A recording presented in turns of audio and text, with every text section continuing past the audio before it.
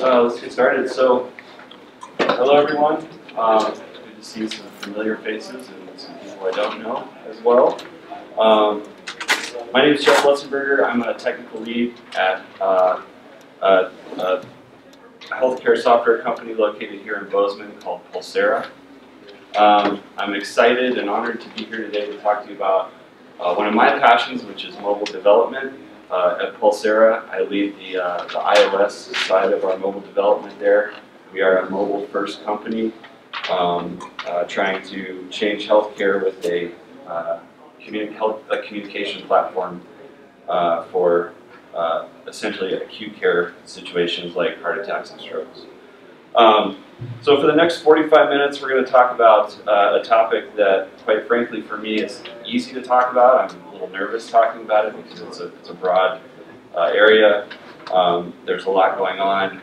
Swift has changed a lot in the last several years. But I'm going to do my best to sort of go through the history of Swift, show you some of the language constructs, talk about some gotchas that we've run into at Pulsera, converting from an Objective-C to a Swift application. And then conclude with maybe just talking a little bit about Swift in our production environment and a little Q&A for you guys. So first, some background. So does everybody hate this part of the talk? I do. When I started writing this slide, I realized how much I hate this part where people get to stand up here and tell you how awesome they are and talk about all their accolades. So without further ado, I was solely responsible for Oracle's $1.5 billion acquisition of Right Now. If you guys knew that or not, but that's a thing. I'm responsible for Workiva's tremendous growth, their success, and their recent IPO. And finally now, I'm single-handedly transforming global. So, you're a team player. So, none of that's true, but imagine. Just imagine how impressed you would all be if that were true. So anyways, my goal with this talk is really to, like I said, give you sort of a broad overview of Swift, hopefully inspire some of you to walk out of here today wanting to try to pick up Swift and learn it. For those of you that have tried it, maybe you'll learn a few things from some of the mistakes we've made, some of the many mistakes we've made. And if you don't want to use Swift, that's fine. You're just interested in languages. Hopefully you leave here with a better appreciation for this language. It's a pretty neat language. It's got a lot of really cool features. So again, just a quick roadmap. We're going to talk about the history of Swift. We're going to go through interoperability, so how do you use Swift with Objective-C and vice versa. We'll go through a whole bunch of basic language features.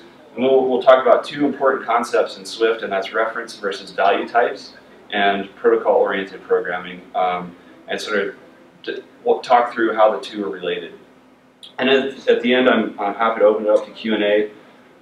If for some reason we run out of time and you have questions, feel free to grab me after the talk at any time. Let's see here. Okay. Yeah, so when Wes first asked me to give this talk, initially, I was a little nervous because I kind of thought, well, what the heck am I going to say about Swift? After all, at Pulsera, you know, we transitioned from a solely Objective-C based application to an app that included some Swift. The migration was seamless. It was probably like the easiest thing I've ever done as far as like to do with interoperability. The syntax of Swift, if you haven't seen it, is very clean. It's a strongly typed language, which I really appreciate, and it's a very expressive language. And finally, it's not Objective-C. So how many people have used Objective-C in the room? Okay, right? How many people are using Swift right now? Okay, cool. Well, you'll learn maybe something at the end of the talk, I hope.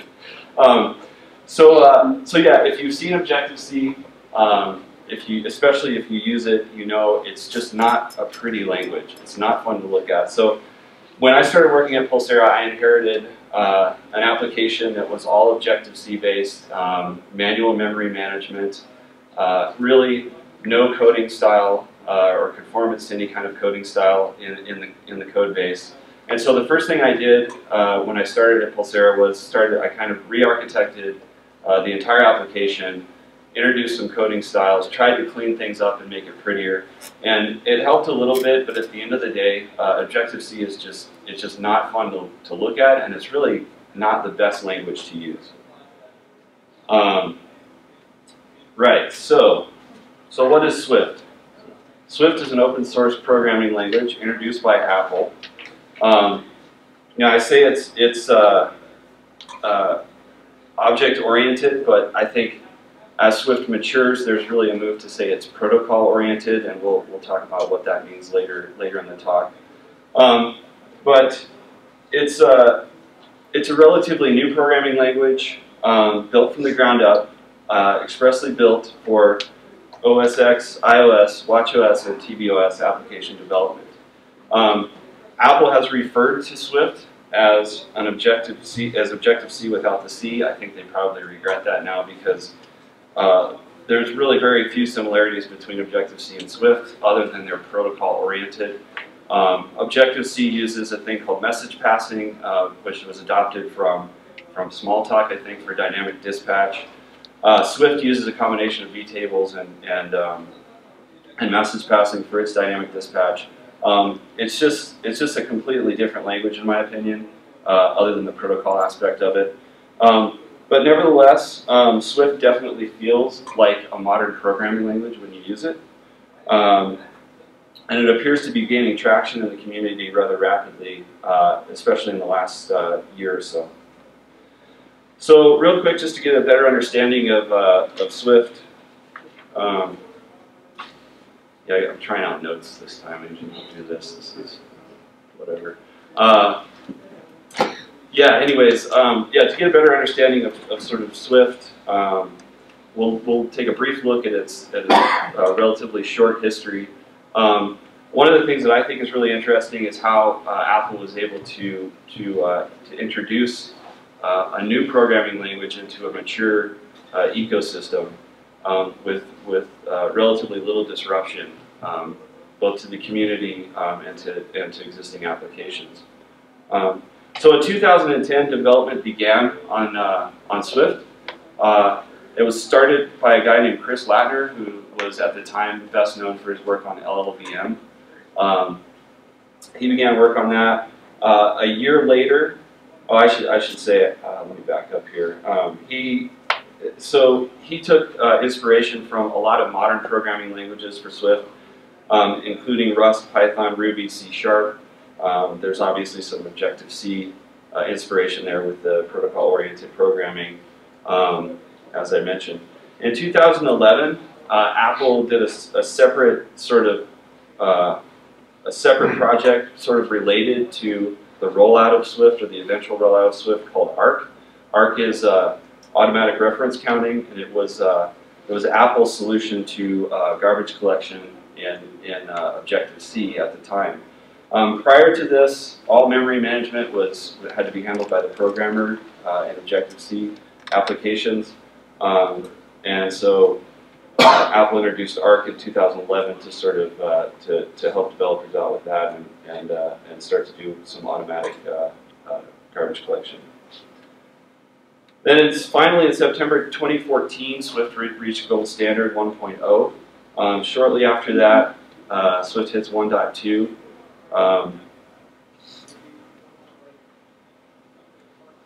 Yeah, so 1.2 was also sort of the first version that was introduced to the community as a semi-mature language that could be used for application development. This version included some improvements over 1.0, including incremental builds, chained lets, which we'll talk about later, modifiers to up and down casts, and also at this time Apple introduced a Swift migration tool into Xcode to help developers start consuming or using this new language. Then in June 2015, Swift 2.0 was introduced, and to me this really represented sort of a maturing of the language. Protocol extensions were added, which was a nice thing. We'll talk about that later. Better error handling was also introduced. A guard clause was introduced. and a lot of things were deprecated. So I will say, like, we were on Swift 1.2 initially at Pulsera. Swift 2.0 took us about a couple of days to deal with all of the deprecation warnings in Xcode, but no unexpected, nothing unexpected from sort of handling the deprecation warnings. You know, I think everything went pretty smoothly for us with that. And then in December of 2015, and I should back up and mention that when Swift 2.0 was released, I don't know if, for those of you that follow this, you probably know it, but Apple did release, did mention that they were going to release Swift as an open source or make it open source. This happened in December 2015 with Swift 2.2. It was released under the Apache 2 license and is now an open source project. At the same time, Apple mentioned that they were beginning work on a package manager.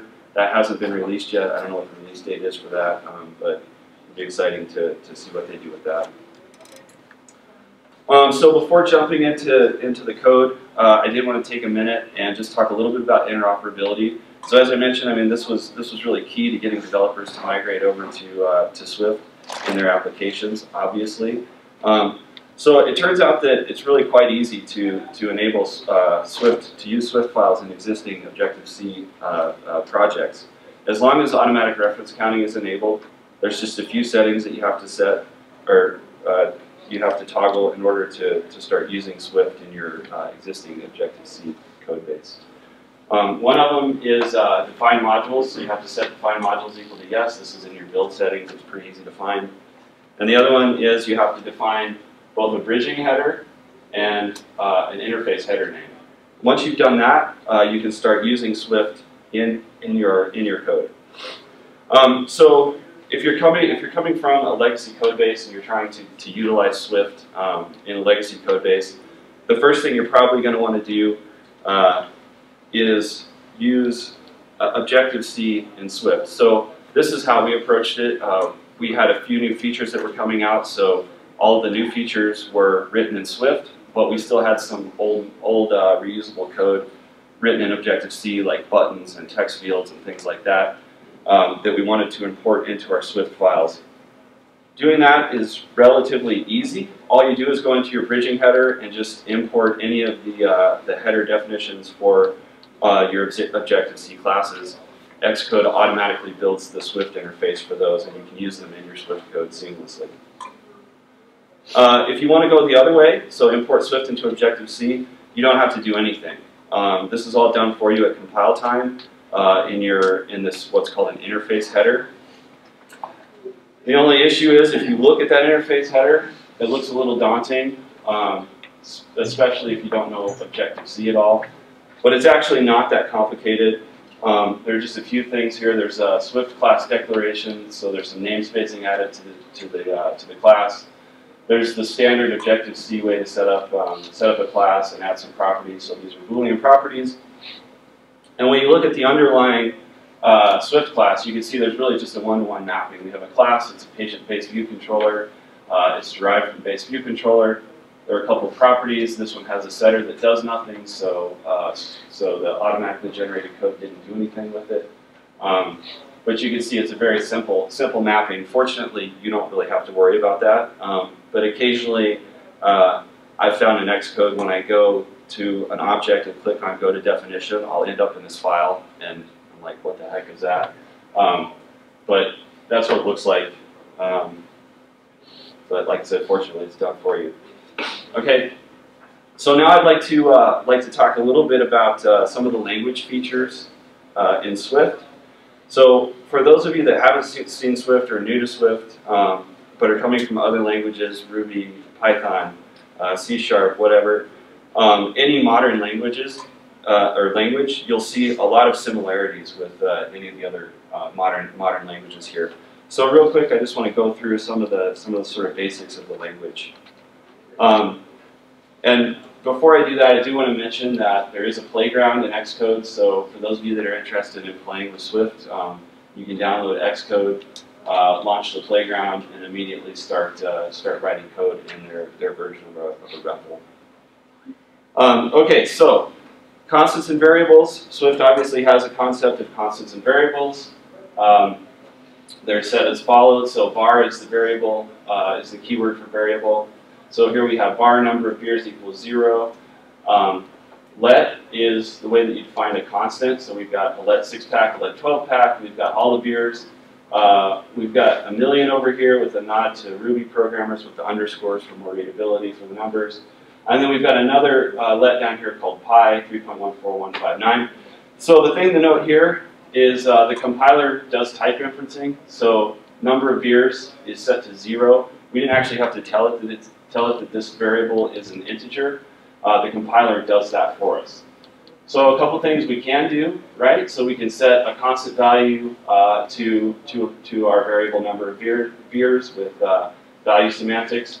We can reset that, very, very straightforward, something you would expect to be able to do with the language. What you can't do, so Swift is a typed language, so typing does matter. So you can't set pi equal to number of beers.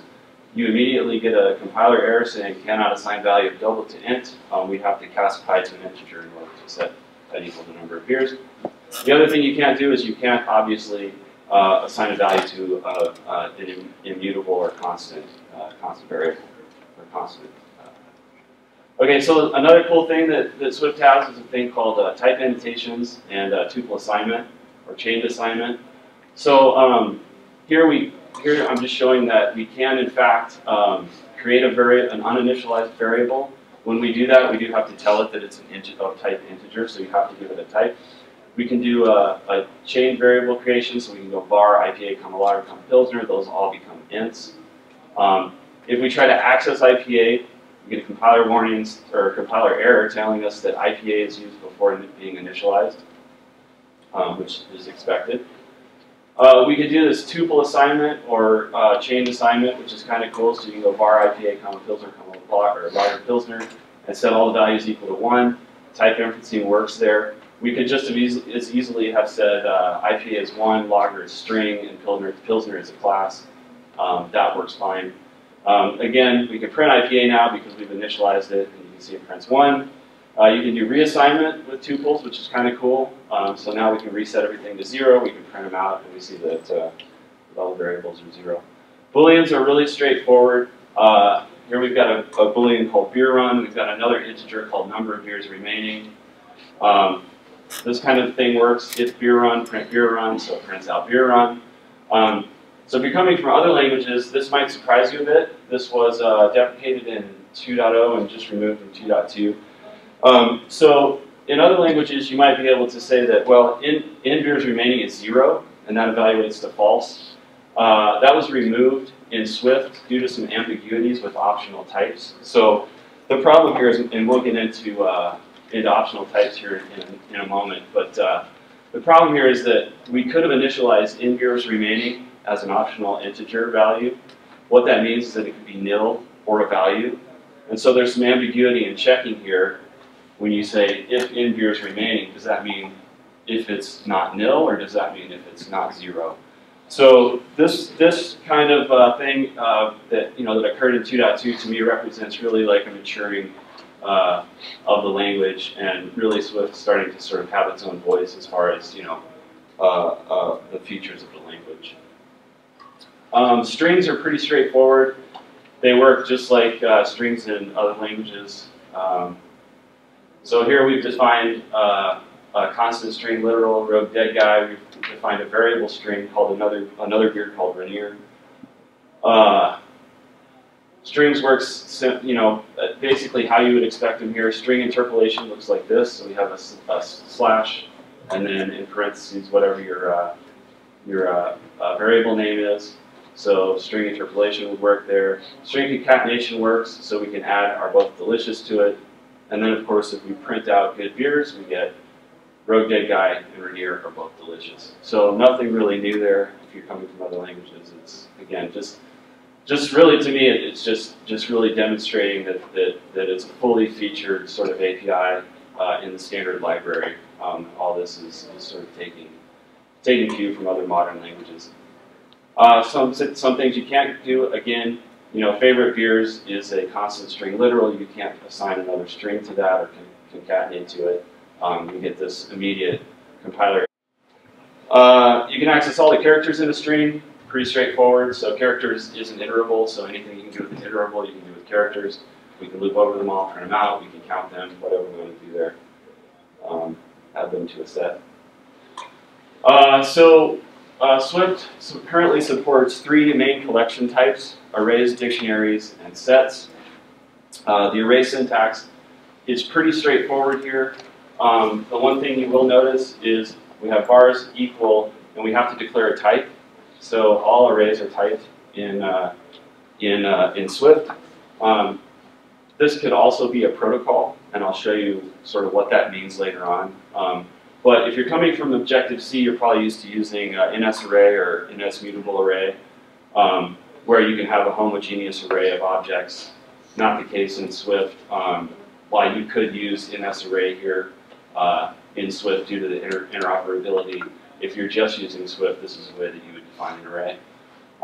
The array API is fully featured, so you can append to it. You can do some other cool things. Initialize it with repeated values, which is kind of cool.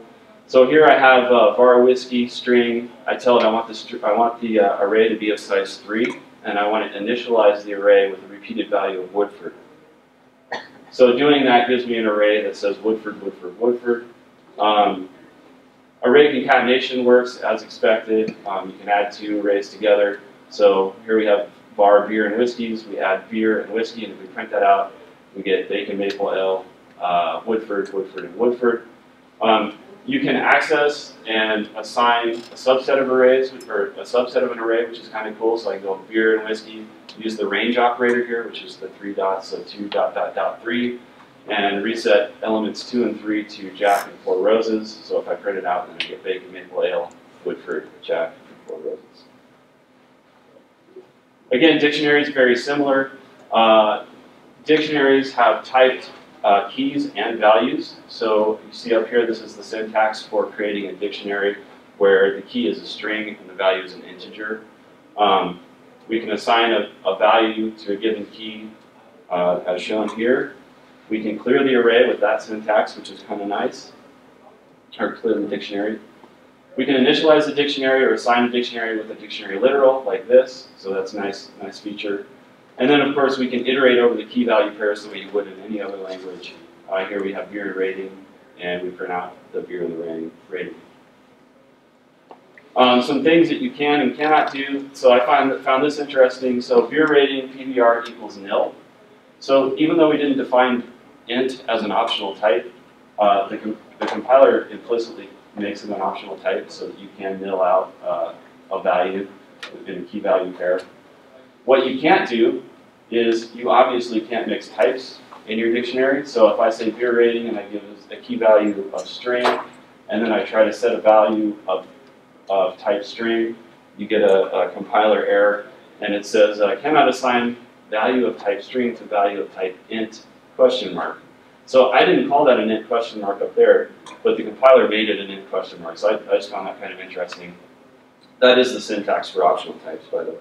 It's the question mark. Yeah, so sets. I won't get into too much detail here with sets. It's, again, fully featured API for sets. You can do all the things you would expect. You can insert, you can union. The set gives you, a unique representation of the elements that are added to the set. So I can insert rogue dead guy, I can insert Rainier, I can insert rogue dead guy. I can iterate over a set. It is iterable. When I do that, it only prints out the unique values of that. So optional types. So this is something that really bit us early on. We had a lot of optional types in our code where we wanted to initialize some things, but we wanted nil to mean, well, it hasn't been set yet or something for whatever reason. And so we really started using optional types a lot. It's a lot like a null pointer in C and C++. Seemed like a good idea at the time. It turns out that optional types have this thing called forced unwrapping that really started to bite us. So just to work through an example, I'll show you. So here we're creating a struct called optional test.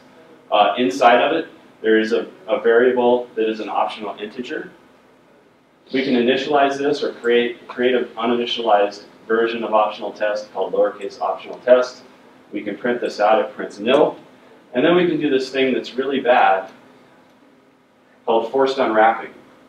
And forced unwrapping is a way to say this value is an optional type, but I know for sure that it's going to have a value assigned to it, and I just want to unwrap it and inspect and use the value or access the value. So, you know, when you first read through the documentation of Swift, and especially the early versions of Swift, there wasn't a lot of documentation about being careful with this. It is the one place in Swift where you can get your application to crash hard. So this does result in a no pointer exception, which is no bueno. So we had a ton of those when we first started switching over to Swift. And then we learned about this chained optional unwrapping. So the way that you're supposed to do this, if a value can be nil, is with syntax that looks like this. So you say, if let t equals optional test question mark, so now we've got a question mark instead of the bang. So that says, try to do this, and if it fails, you know, I'll obviously don't execute what's inside the scope here. And then access.test. So this is how you do this safely. So we had to go back through our code and basically add a whole bunch of these if-let statements all over the place. And so, you know, I'm still on the fence as to whether or not, like I still haven't figured out when to use optional types and when to not use optional types in Swift in particular. I prefer not to use them, but I think there are cases where it makes sense, so they end up in our code. So, and even better than that, so if you notice here, there's a problem here in that when you do unwrap something, you have to enclose it in this scope, right? So in order to access T, you access it inside scope here. So what happens is you have one of these optional types, you unwrap it, and then you end up with this really long sort of scoped part of your code where really all you want to do is just access this and then move on. This is also a problem when you start having multiple optional unwrappings, which another syntax was introduced where you can actually do this like a chain, sort of like chained assignment that I showed you earlier. You can do this a chained optional unwrapping as well. So even better than that, in 2.0, I think, the guard clause was introduced. So this is kind of cool. So what this does is it says, you know, let me try to unwrap this thing, and let me use the value later on. If that doesn't work, let me do something here. So I can return, that shouldn't be capitalized. I can return, I can throw, I can continue, I can break. I can do basically anything early to sort of get around that whole, you know, enclosing things in a giant brackets block.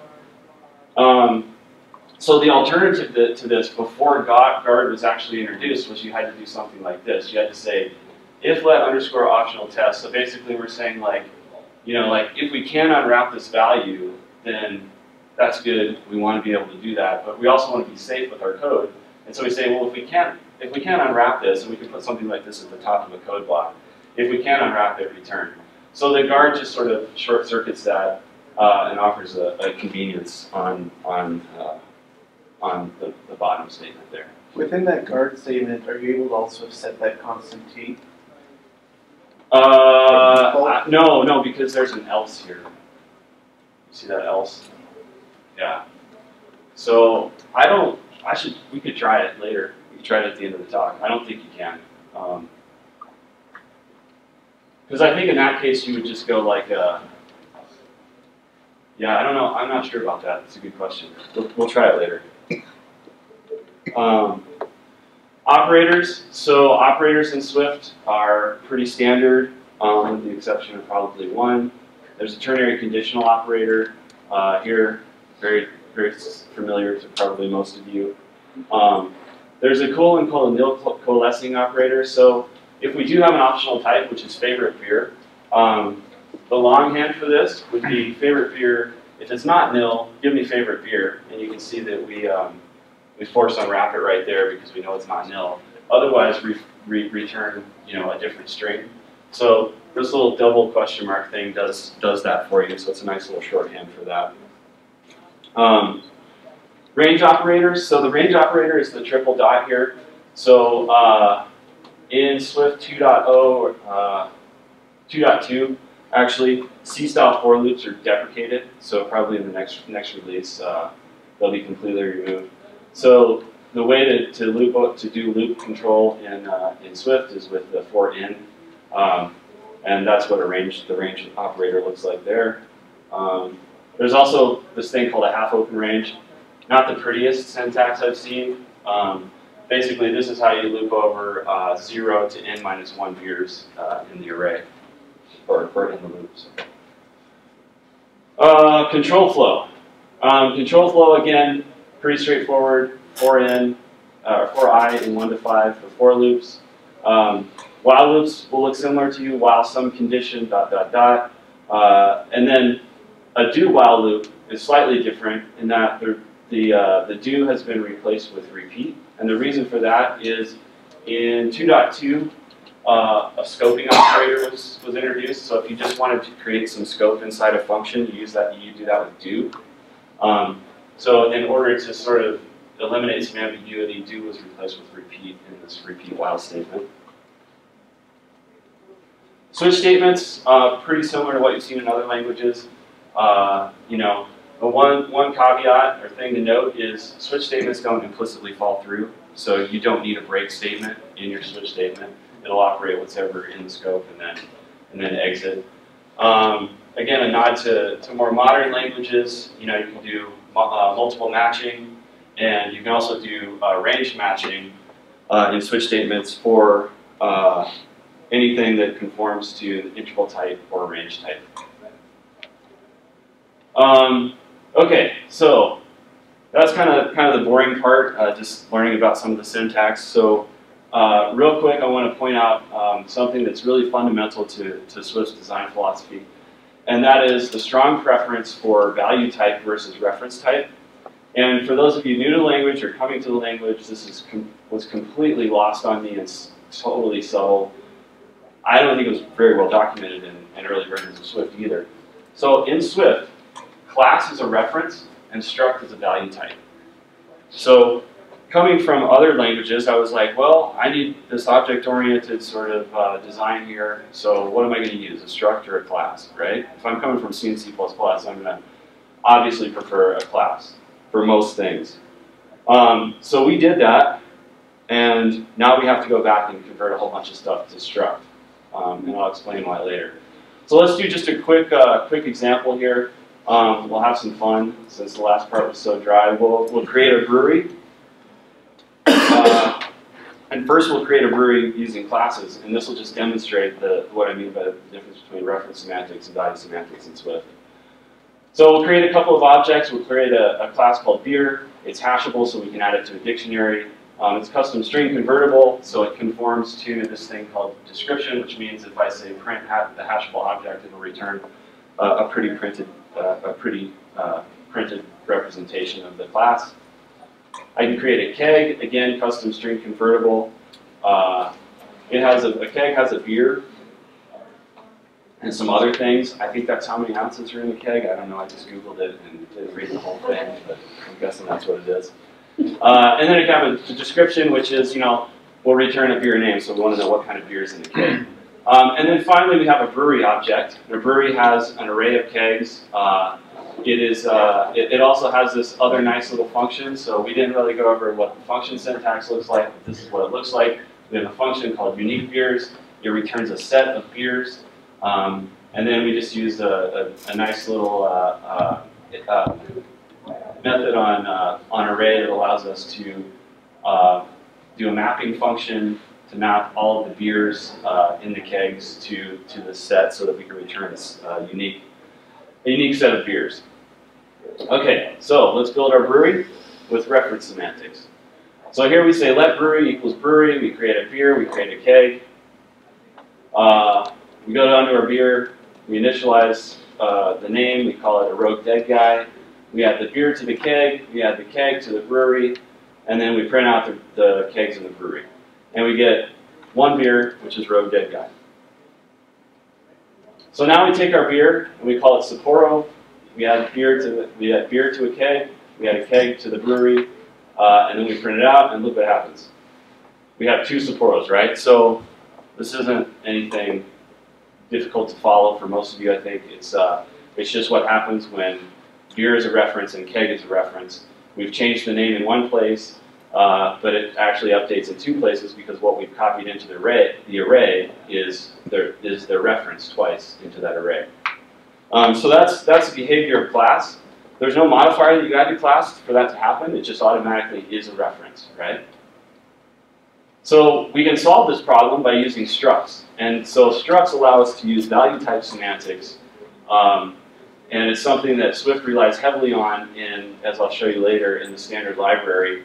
And there's really a strong preference for type semantics in Swift. So all we have to do is change class to struct, and now this object is no longer a reference, but it's a value type.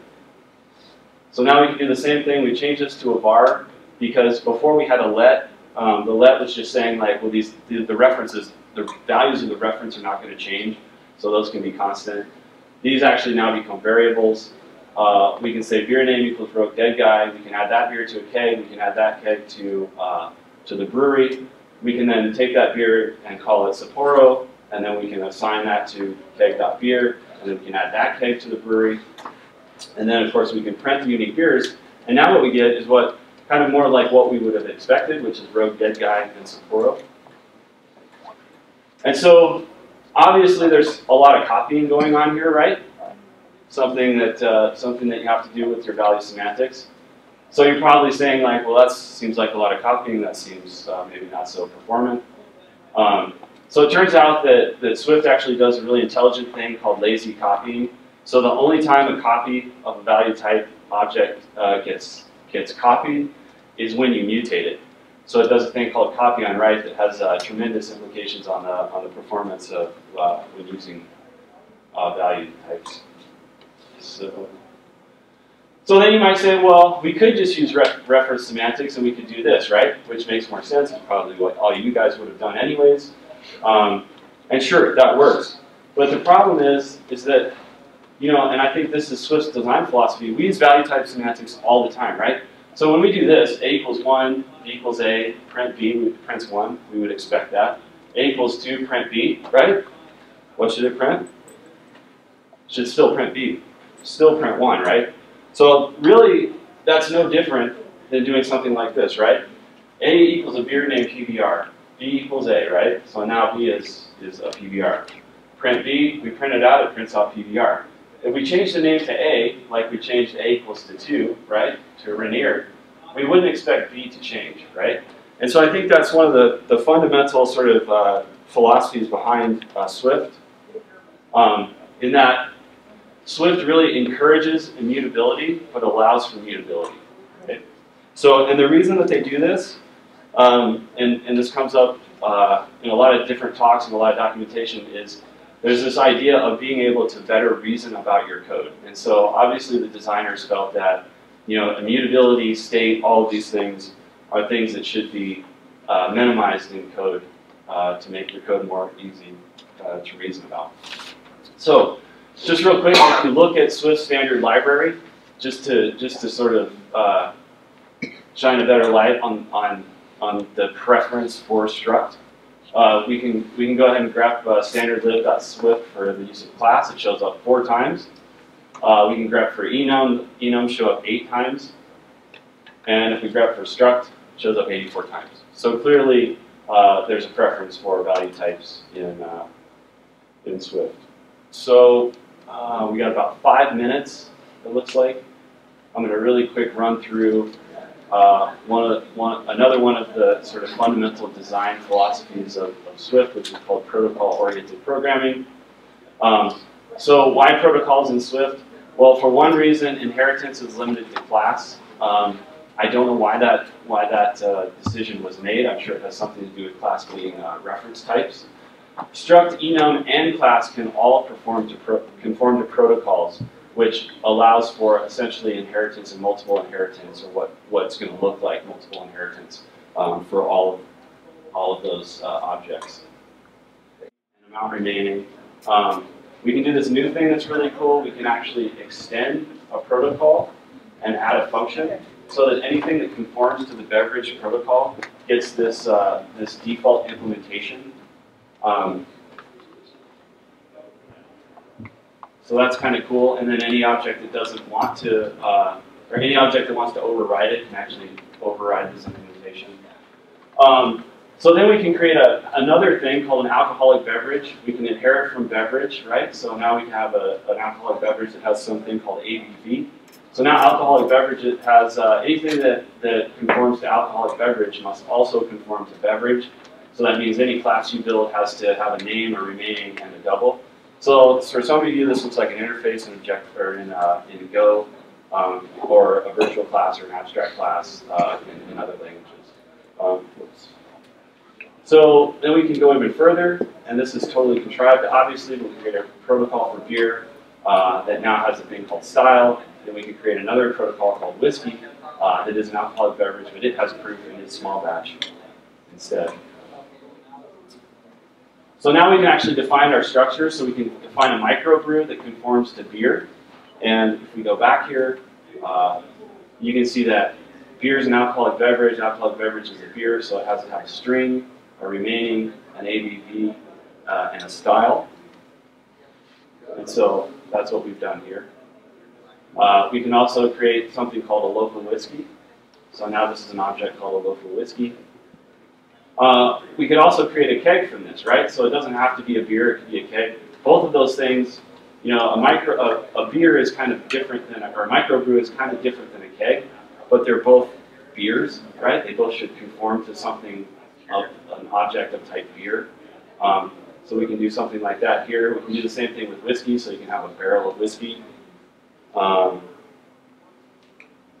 then, as I mentioned, we can override our protocol extension.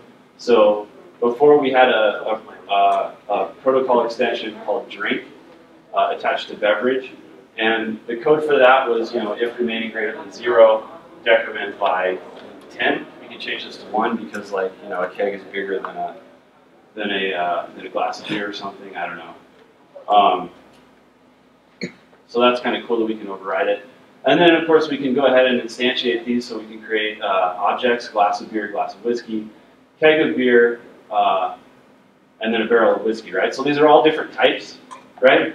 But let's say that we wanted to loop over these, right? So as I mentioned before, the strong typing in Swift, you know, arrays have to be typed. So I also mentioned that arrays can be of some type of protocol. So each one of these conforms to the beverage protocol. And so this allows us to add each of these. So this basically allows polymorphism for our beverages array, and allows us to add all of those to the array, still maintaining strong typing, and being able to loop over those and do the same thing. So each of those conforms to this method called drink, so we can obviously loop over them and print out the names and the amount remaining of each one of those. So that's kind of the basics of protocol-oriented programming. I'm like right at the time limit, but I'm happy to open it up for questions or pull up the playground and try some stuff if you guys are interested in doing that. Thank you guys for your time and allowing me to be here talking about Swift and personally learn a lot more about Swift. We have some padding there at lunches after this, so you know, okay. Yeah, cool. Yeah, I mean, we can talk about Swift at Pulsera or what our Objective-C looks like. I can pull it up and you guys can marvel at how ugly it is. Whatever.